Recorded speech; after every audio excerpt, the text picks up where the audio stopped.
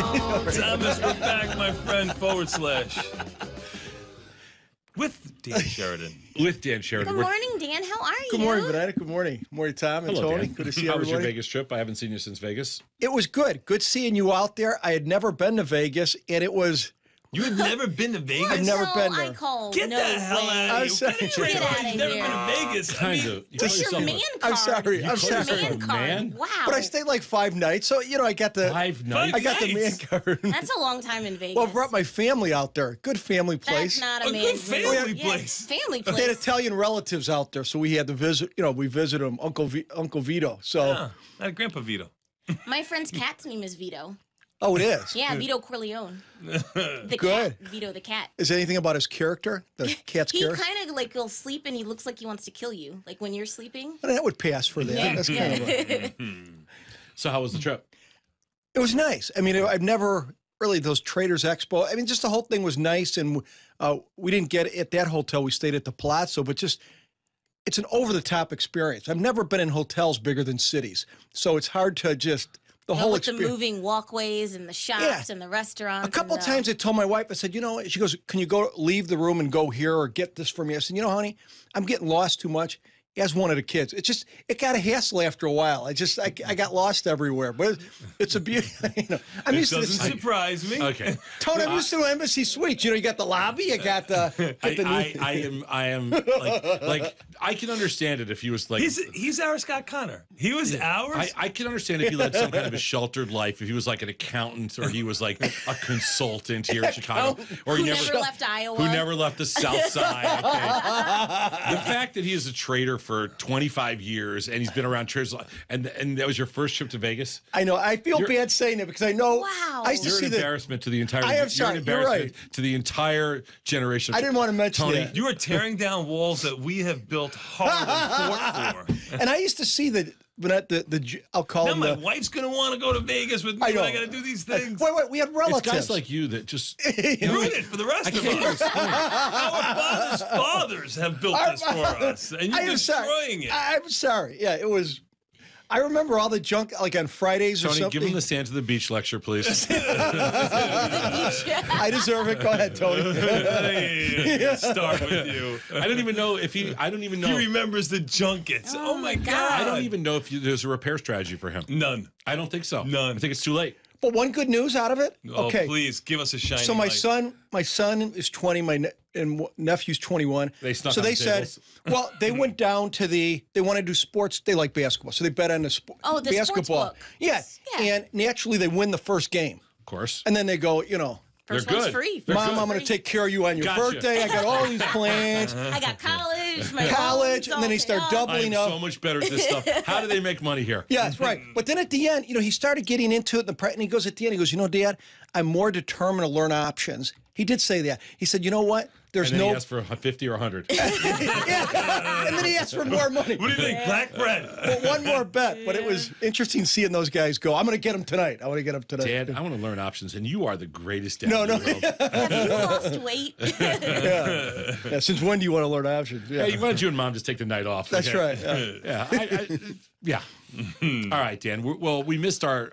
We didn't miss, but we wanted to do a new segment today, so we didn't get a chance to do what we call forward slash, which is the reason we call it forward slash is because the symbology for futures that we use is a forward slash before the future symbol. Sure. The root. Okay. No, The root. We just use a forward slash, Yeah. and we try to keep the symbology consistent so that people, understand the difference between futures and options and blah, blah, blah. In fact, Tony, I found out something interesting this morning because yesterday afternoon, my computer froze up when I was trying to do that pairs trade. Yes. And I was like, I was having issues also. I couldn't trade that future option on my platform. And I called in this morning and I talked to some of the Talk to the trade desk. yeah, and I said, what's going on? And they go, we built a protective measure into the software. If an option in the futures market has never traded, okay, all day, we won't trade it.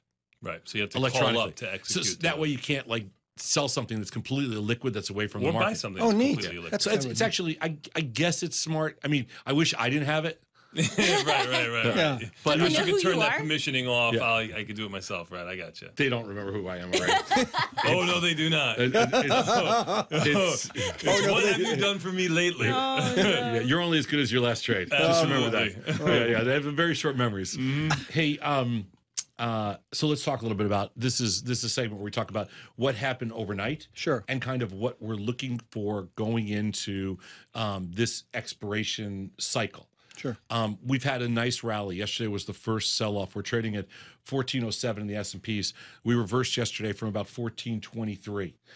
We got as low as 1402 last night. That's about 1.5% from high to low. I think there's going to be hopefully some decent support up around that 1400 level, either 1398 to 1402. And the only reason I say that, Dan, is because I want really good trade. Right. And we're seeing very thin markets right now. And one of the reasons I think is we may have got ahead of ourselves. You know, it's a pretty good rally. We've only had one down until yesterday. We only had one down day in about 3 weeks. Yeah, we're due. So a little bit of a down move here would kind of be healthy. What's your, I don't know if you had a chance to watch all the overnight markets, but what's kind of your outlook on the markets for the next, let's call it through December expiration, which is 2 weeks from Friday? Yeah, I think, like you said, I think, I mean, I look from a 5-month thing. We've been, 1350, 1450 for 5 months. And so here with the, I expect a little more jerking back and forth, which I hope, just because maybe this fiscal cliff stuff gets people a little more movement in the market, which would be good for traders, because we've had a pretty narrow range. But I think the VIX can continue to stay in a very narrow range here. I look at very slightly range bound, nothing crazy. So maybe, I don't know, 1380, 1430. I mean, But something. your point is 1350, 1450. Here we are at just say 1400. I'm rounding Yeah. all the numbers. We're mid-price. We're mid-price, so it's not a big one way or the other. And, I don't expect VIX to go, some people are looking for this catastrophic or whatever. Well, here's what I understand. If you have like this whole the whole discussion about a fiscal cliff, I don't even know what it means. Well, it means Obama and Boehner aren't taking their Christmas photo together. Okay. It means a lot of companies are doing some special dividends and even special squishing dividends. a lot of their dividends into this year. Oracle yesterday, Yeah, I saw 18 it. cents out of you. 18 cents. Hostess had a fiscal cliff. That's correct. That's correct. That's a fiscal cliff to me. Right. When you shut down and you go And you're bankrupt gone. Right, and you you're go gone, bye-bye. okay, and 15,000 or 18,000 people 18,000 lose their jobs, That's that's huge. a fiscal cliff. And you were stockpiling That's right. ho-hos like there's no tomorrow. That's a fiscal cliff. We're right. not closing for business. right. Okay, we're not shutting down the U.S. economy. The government's still open. Okay, Yeah, the we're economy's still running. remaining open Wow, the for government's business. been bankrupt before. It's fine. Knows how to get out of that. We are. This is not. My only point is we can lose a Twinkie, but we're not shutting down everything else. A pinky, did you say, or a Twinkie? We can lose a pinky or a Twinkie, but everything else is not getting. We're not stopping the world. Okay, stop the and world. is there really, I mean, when people say, if there's any validity to fiscal cliff, which I don't think there is, would we be stinking trading at a VIX of 17 or 18 if anybody felt more than a yawn? Not that it can't move, It's not but confirmation. or 16 or 15. I mean, I think it's more of, I'll just say this about the hostess. The only thing I disagree, it is a fiscal cliff when it's 18,000 jobs, but for me growing up I don't think there were many lunches when I was in high school or grammar school that I did not have either a ding dong or what are those? The yodels, the Twinkie, or the devil dogs. And I mean, those tastes stay with you.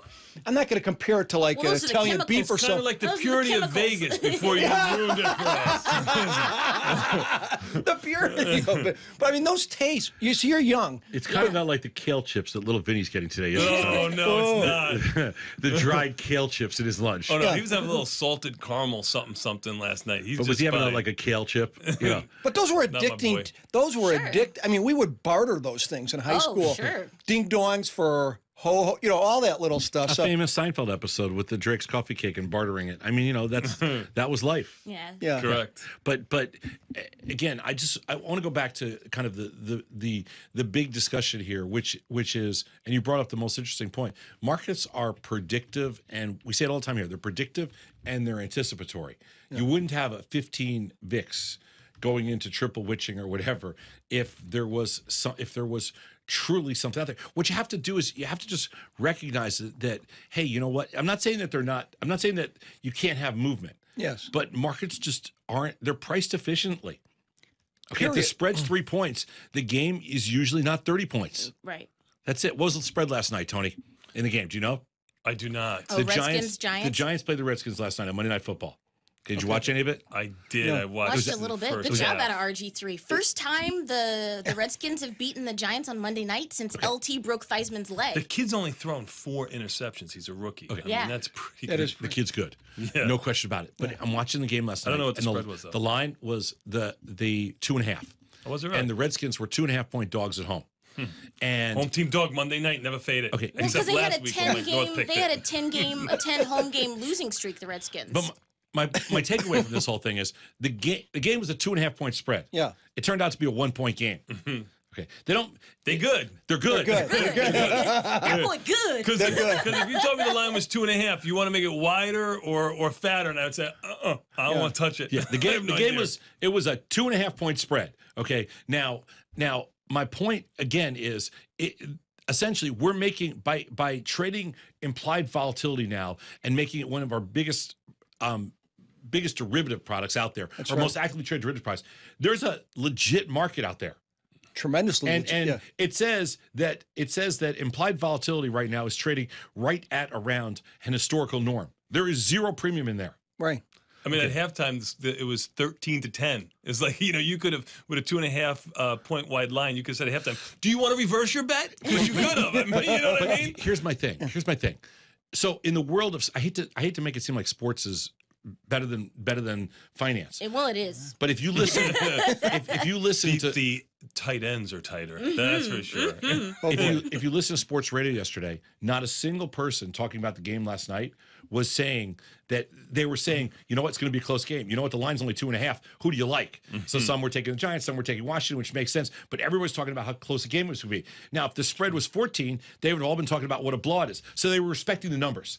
You said it. They're respecting the numbers. In financial media, all we're talking about is the end of the world. Yeah. But the numbers don't say that. The numbers say it's a non-event. Why aren't they talking about, hey, I want one person to come up and say, hey, you know what? Volatility's only 15%. 16.5, yeah. Or whatever. But the actual futures trading in the 15 handle. So volatility is trading at a historical norm. Why are you even thinking about this? Heck, I was on the 14-16 call spread in the VIX. I couldn't even get $1.10 for it. I sell it at $1.07. Isn't it something? Isn't it amazing? But hey, what's the point, Tony? It's out there. The information's out there. Just the real markets are there. Why are we talking about this? Right. Okay, why are we talking about something when you can trade it at you think your house is worth $1 million, but it's trading for $300,000. That's what it's worth. Well, and I think the people who, as far as the media or whatever, if you're not looking at the numbers, you can understand. Okay, the fiscal clip, and this is going to happen in the next 3 weeks. But you're right, they're not. The numbers aren't there. It's just like saying on the game last night, I think Washington's going to win by 30. Well, what are you basing that on? I mean, that's my the point. information, right? And that's the thing with this. Yeah, I agree with you. I mean, the market is not.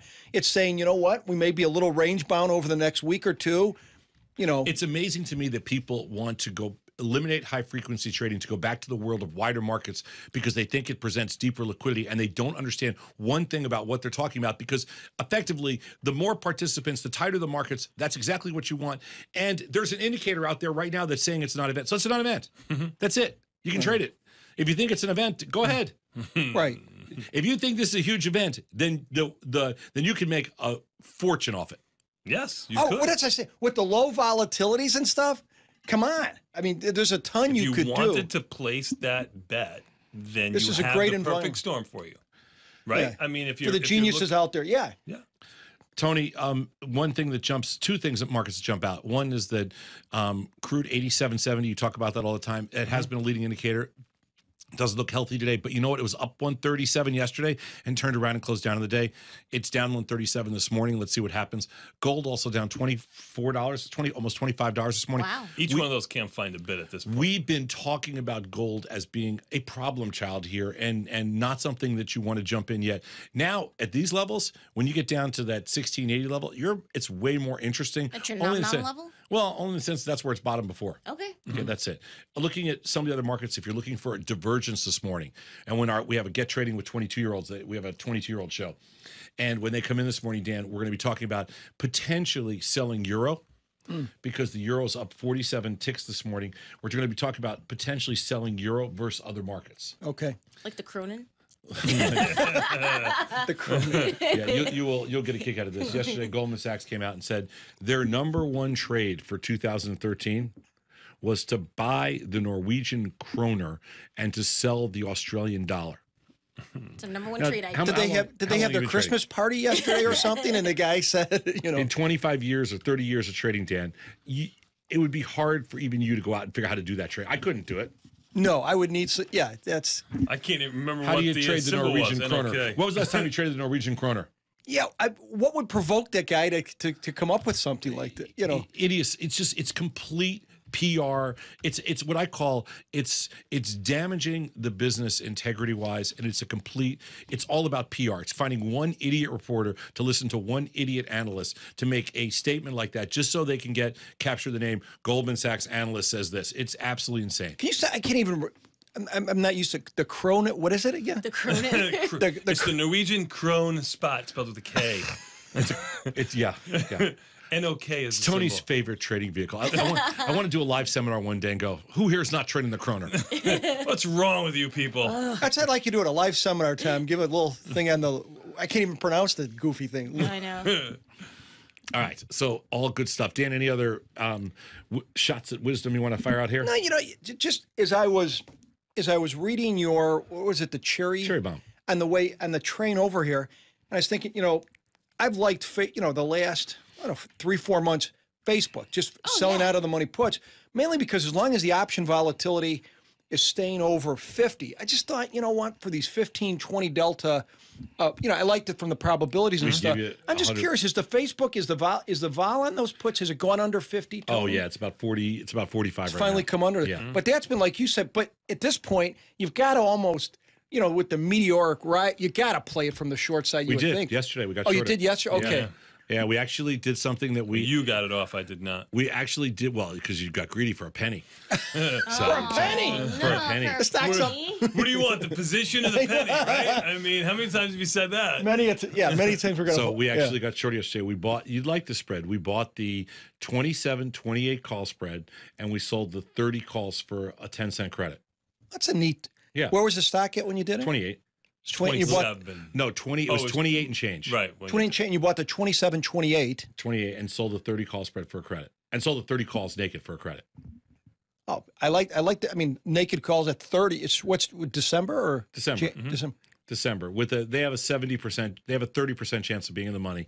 And It's trading for 08. I mean, you can put it on if you want to, for a couple pennies less. Oh, here he goes. There he goes. no, it's like 20 cents away. Is it? Now let me ask wait, you. the other way, genius. Maybe. I don't know. Wait, how many Okay. cents? Don't be you Oh, have it's it in eight front of debit him. as opposed to the 8 Yes. credits. So it's 18 If you cents. had to Can get- I have some then? No. So how many? Are you going to try to get in today, or are No, you? he's No, 18 cents. I missed it. He's 18 cents away. 18 cents away. 18 okay. cents, yeah. He's a little greedy. Okay, he got a little greedy yesterday.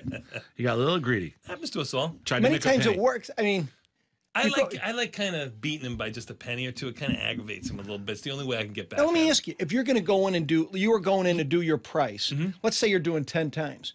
If you're When not we getting it origin- for the penny, would you have tried maybe do half or something? I was doing a show, and when we looked at it on the break, we have about a 3 or 4 minute break. It was trading for around. Looked like it was trading for around 11 cents. He put in 11 cents, got a partial fill. He got in before me. He lowered it to 10 cents, got a fill. I stayed in at 11 cents. He never filled any more at 11. I never filled any at 11. I didn't lower. I got you. Makes sense. You've seen that movie. Yeah. And then the stock. It's a war story. and We'll the be stock- talking about we'll be talking about that for the next 30 years. I know.